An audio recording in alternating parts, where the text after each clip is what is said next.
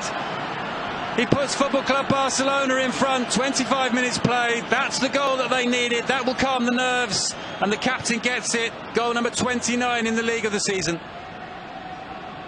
Look at the face of Paco Lopez, because it's unbelievable. I mean, Leo Messi is no adjectives to describe him.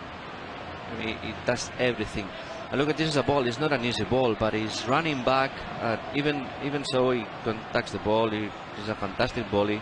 He plays it into the near post, and well, nothing to do for Álvaro Fernández.